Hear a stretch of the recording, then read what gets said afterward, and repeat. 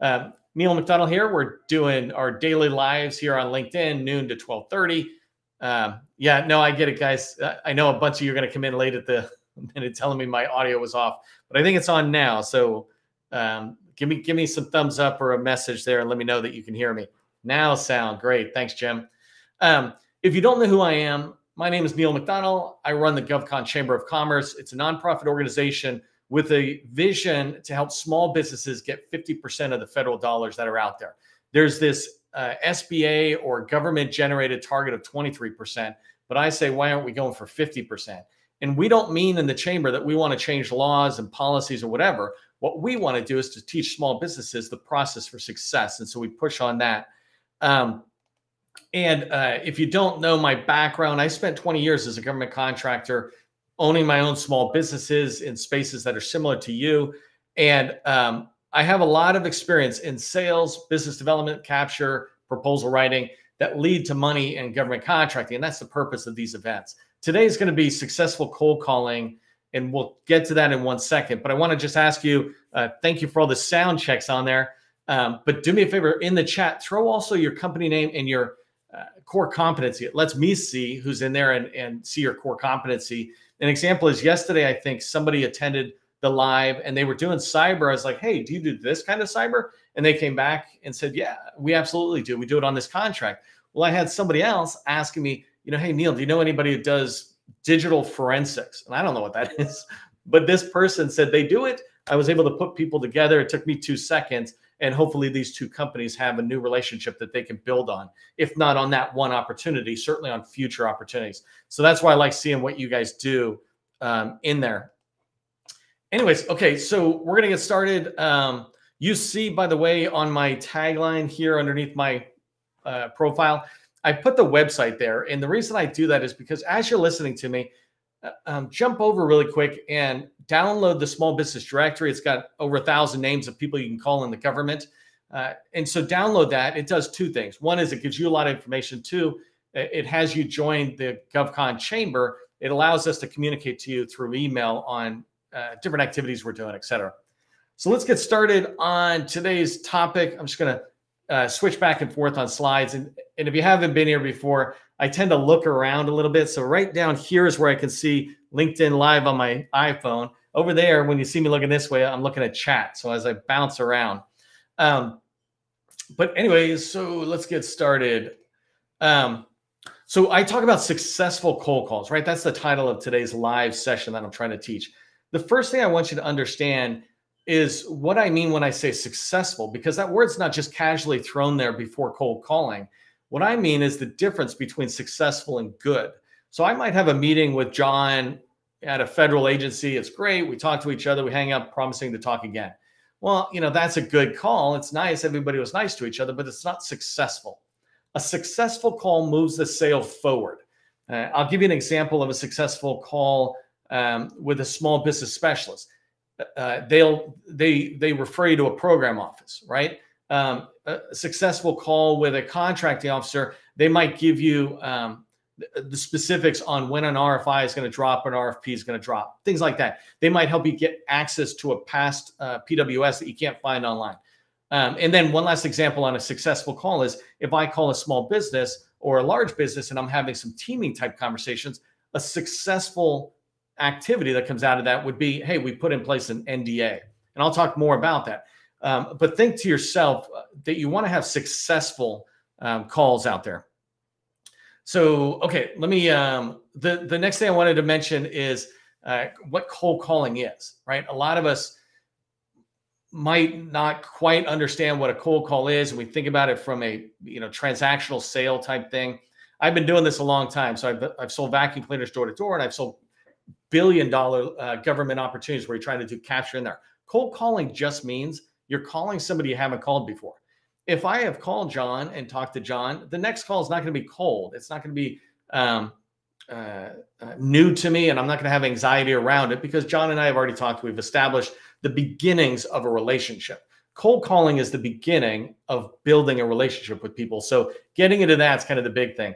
One last thing I wanted to mention about cold calling as it relates to context is if you've watched other videos I've done, and Gus, this is a good one to share with folks, is if you've watched previous videos I've done where I talk about the procurement lifecycle or the acquisition roadmap in a federal agency, I talk about RFP stage, the RFI stage, and shifting to the left pre-RFI.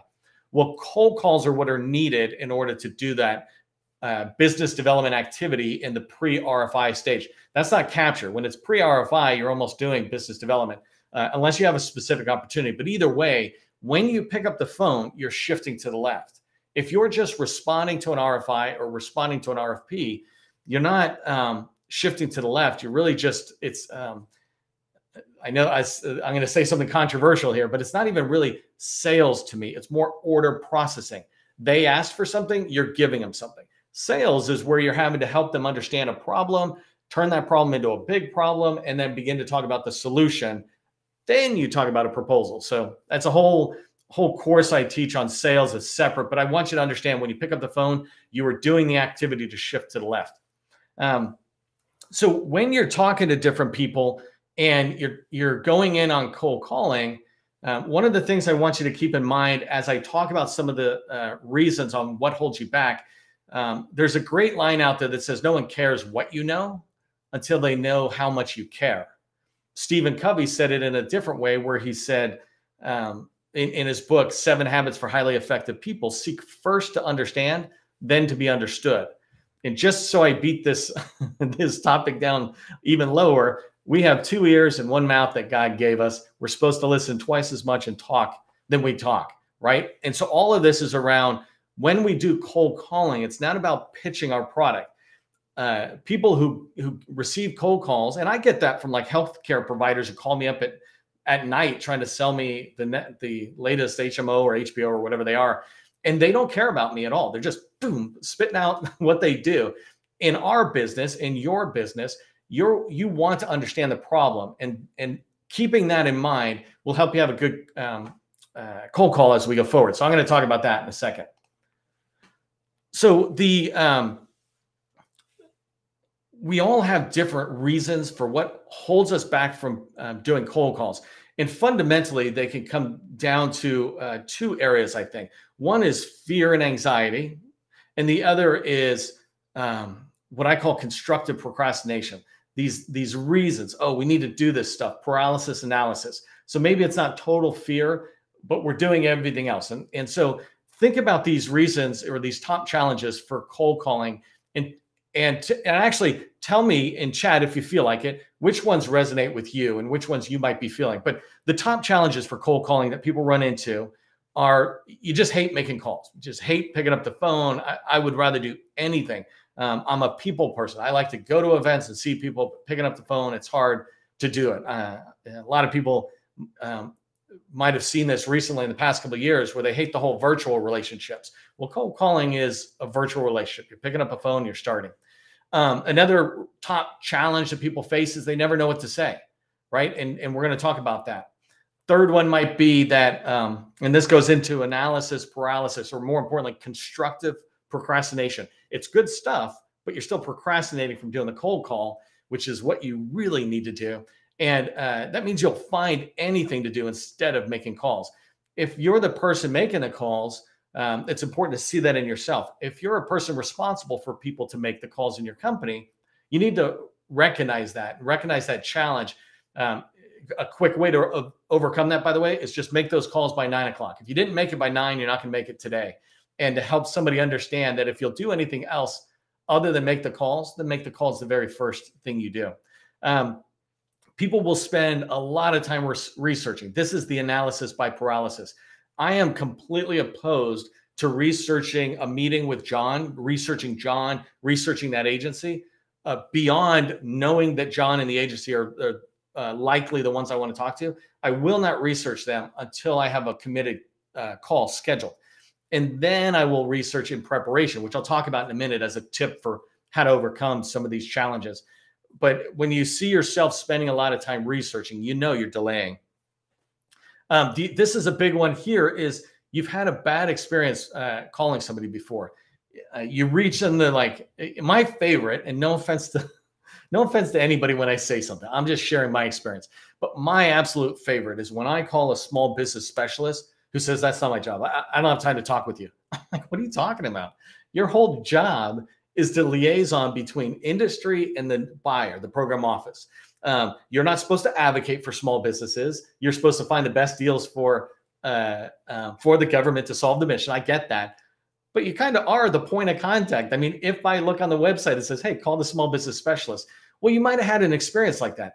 Flip it on the other side. The government might have called one of us and got a horrible experience. There's a line in sales that I learned a long time ago, knocking doors. Some will, some won't. So what? Some people will be ecstatic to meet you. Some people will be okay to meet you. And some people, it'll feel like it's the worst thing I ever did was calling you. Doesn't matter. You're going to have that experience, but I get it. Bad experiences prevent us from talking to somebody else. Another reason or another challenge we face sometimes is just this. We wish there was an easier way. I wish I could automate the calls. Maybe I could shoot a bunch of emails and see if people will come. We're looking for easier ways, but there is no easier way to do a cold call than to just make it happen. You can certainly take advantage of what email and social media can provide as a way to get in, but you're still going to have to do that first call, that initial call. And so there is no easier way, but there are things you can do to make it easier. I'll talk about that in a second. Another huge challenge is fear of rejection. As a boy, I had that leaning against the wall in high school and at a local dance or something, a high school dance. I had it there. I had it when I was selling vacuum cleaners door to door. Every single time I knocked on a door, I had this fear or this anxiety of how that person on the other side would react to me knocking on their door. It's like, what are you doing here? Plus, I had the added fear of dogs or something. So you don't have that yourself, the dog part, but you still have that fear and anxiety that might be there, this fear of rejection. And so I know what that's like. I have decades of experience doing sales, and I still have a level of fear of rejection, right? The difference between you and me maybe is that I just dive right into that fear because I've dove into it before and I've realized it doesn't kill me. It doesn't bite. When I was in the Army and the Rangers, we used to jump out of airplanes, and somebody asked once, it's like, are you ever afraid to jump? I'm like, I'm afraid every time. It doesn't mean I won't do it, but I'm jumping out of a really safe airplane into a massive amount of wind, hoping my chute opens up. Yeah, I'm afraid. It's not like I'm not going to do it. And we used to say, if we were around people who were not afraid to jump out of an airplane, we'd just let them go a full second before us or something. And it's the same thing here. There's nothing wrong with you having fear of rejection. It's letting that fear paralyze you is the part you want to work on. Don't work on the fear, work on the paralysis. And again, I'll give you some tips on how do you do that. And the last tip I'll give you, or last point I'll make about cold call challenges that you may be facing is that you're doing cold calls and you just feel like I'm not having any success with them. Look, I'm not afraid to pick up the phone. I pick it up and I call people, but I'm not having that impact, or I'm not getting the results I expect. I want to get straight to the program office. I want to do whatever. If you're not having success, but you're okay picking up the phone, then again, it comes back to there's probably something you can do to refine your process that'll make success begin to happen. So let's move on and talk about that and some of the things you can do. And remember, what I'm sharing here is just a component of a broader cold calling course I do. And I've done full out webinars on this topic. I've done 30-day challenges. So I recognize that if you can get past cold calling, then you can begin to start building and developing relationships that'll last and lead to federal dollars. And so that's why I push so hard on get good at cold calling or get comfortable with cold calling. Okay, so what can you do about your anxieties, your fears, or the lack of success that you would expect out of your efforts? What are some of the things you can do? I only want to give you one because you're in here in a fast live, and I believe the one I'm going to give you is the most impactful thing you can do to cold calling. So coming back to all these challenges, let's take the fear. All of these can be minimized. I can't reduce your fear or anxiety, right? Or I can't get rid of it, but I can reduce your fear and anxiety, and I can increase your chances for success by giving you proper preparation. And what I'm recommending that you do on the very next meeting you have, that's a cold call meeting, a new person.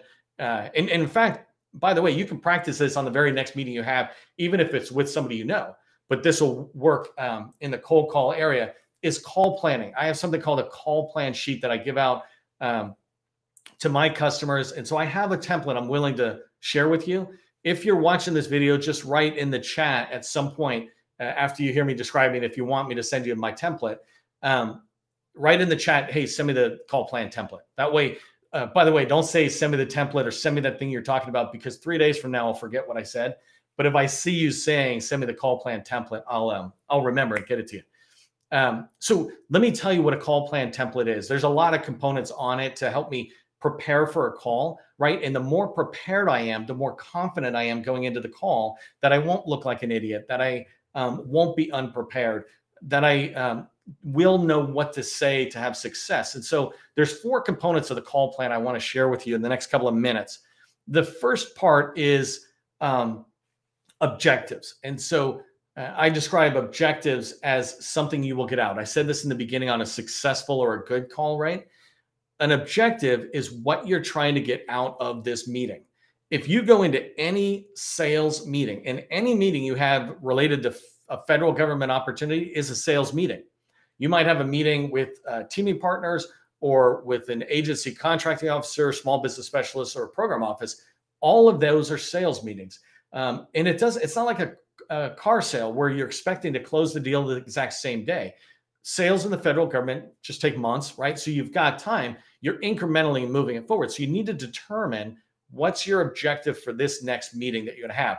An example with a small business teaming partner, like I said earlier, is an NDA. So an objective you might write down is, I want to get an NDA. I want them to agree to do an NDA. In the conversation, you can decide, do I sign yours or you sign mine? That's immaterial. Your objective is to get an NDA in place. And I don't mean you're getting in place, you're getting a commitment for it to go forward. That's a really good objective. An objective, if I reach out to a government program office, is I want them to agree to a follow-on meeting that allows that I can talk to their direct reports or colleagues about whatever we're talking about. If we can agree to a follow-on meeting, then that's perfect. Those are good objectives. Those are different than the second thing I'll tell you about, which is the purpose of a meeting. So the purpose of a meeting with that same program office, let's say, is my purpose is to introduce my company briefly, but really I want to talk about some of the challenges you have around data analytics. Let's use that example, right? The reason I say this is that you want to have a purpose that you can share with that person. Hey, can we agree that in the next 30 minutes that our purpose is this? Our purpose today is cold calling in the federal agencies, right? To discuss cold calling and how to get around it. My personal objective is for many of you to be so interested in the topic and see what I'm saying that you want to download my template, or you want me to send it to you, just an email or something, but you want me to send you that template because then I know I'm reaching you, right? That's an objective here. It's not a sales call, but my objective with the government program office is the meeting with the colleagues. My purpose, this is what I communicate to them, is I want to talk with you about data analytics. I do not share the objective, but I share the purpose, and I drive towards that objective. So let me know in the chat if that's not making sense, and I can expand on that a little bit. So you got objectives, you got purpose. The next thing, and this is one of my favorite for getting past your fears of making cold calls, things like that. And by the way, let me pause for a second. I don't expect you to be making 50 calls a day. I don't think that's actually necessary. In the federal space, you want to be making strategic cold calls. If I was selling, let's say I was selling vacuum cleaners by phone, I would be calling 100 people minimum a day, because I'm just trying to get people who've got a dirty floor and want to hear about a vacuum cleaner, and I sell it, right? But you're doing a lot more. So you're digging into an agency and you're really digging into a particular command or program office that buys what you buy. So more you're constantly doing discovery and problem development with them. So here you're looking for 2 or 3 meetings a day. So you might call 5 or 10 people to set that up. So when you're making calls, the third part I want to tell you about is an icebreaker. So I have people fill out on the call plan template an icebreaker. And the reason I say this is 2 reasons. One is you don't want to start a meeting with somebody for 30 minutes or even an hour and waste time in the beginning talking about whatever. The worst thing I think people talk about is whatever's behind me, or, hey, Neil, I see you fish or golf or whatever. And they start talking. That is old school sales advice. And it's not helpful advice. A good icebreaker, say you were cold calling me, a good icebreaker would be, hey, Neil, I was actually listening to some of your podcasts. By the way, and say you want to talk to me about cold calling. I was listening to some of your podcasts, and I listened to that one on cold calling. I thought it was excellent. And I really appreciated that dialogue you had with your guest or whatever, right? Then I'm like, oh, thanks. No, I appreciate that. Yeah, that was a really good thing. We were diving into cold calling. Well, that's perfect, because that's the purpose of my call today, is to talk to you about cold calling. I want to learn how to get better at it or whatever. Do you see that idea of have an icebreaker that is related to the person you're calling from a professional standpoint, and even more specifically from a professional standpoint related to the topic or the purpose of your call? If you do that right from the beginning, you're getting them warmed up to you because you took the time to have an icebreaker, which clearly communicates that you researched them and you did your homework. But it also is a chance to have a transition right out of the icebreaker and right into the topic of your choice. And so really quickly, using that data analytics example with John, the program office, I would go find something John did online. If I can't find anything related to him, I would find something related to his agency that is describing data analytics. An example is, let's say John's in the military. I would say, hey, I was reading DoD's new strategic plan on data that's come out, and they talk about treating data as a strategic asset. What do you guys think about that down at your command? Or, are you guys circulating that down there? Whatever it is, I'm instantly trying to get the dialogue into that. So objectives, purpose, and icebreaker. The last thing I want to point out about the call plan, and I can send the call plan, and I see you guys asking, so absolutely get that over to you. The last one is questions. And I'm sorry, I can't remember. I can't remember if I did this yesterday or earlier, but I did one on spin selling, on how I develop questions when I go into meetings. And so Gus will find a link and drop it into the chat here. Gus is my colleague in the GovCon chamber, by the way, Gus Phelps. So say hi. But anyways, in there, I talk about how to shape questions. But on the call plan, you want to write down 5 or 10 questions. Some of those questions can be just basic situational questions, factual questions. You couldn't find the answer anywhere else. For example, forecasts are sometimes hard to find, even though you think they're online. So you can ask a question like that, or a question like, do you guys have a strategic plan that I can get and review to do more homework? That's a situational question, just purely factual, yes or no type thing. And then, but the questions you want on here for the first call, cold call, are problem questions. And in that previous video, I described how you want to write some problem questions that are related to what you sell. Because when you're asking questions, what you're really trying to do, you're not trying to learn about an opportunity yet. Opportunities, if they relate to what you do and you're talking to somebody, they'll come up naturally in the conversation. They'll be like, you know what, we're working on this thing.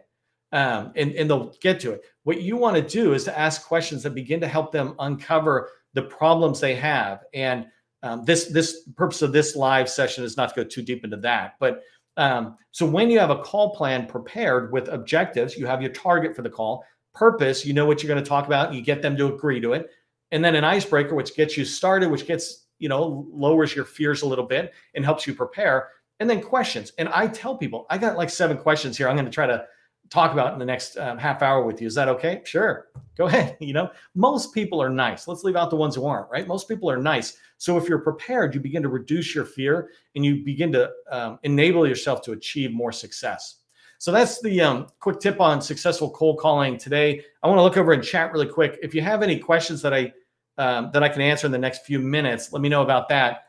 And I'll either answer them right now in the next 5 minutes, or I'll get to them after.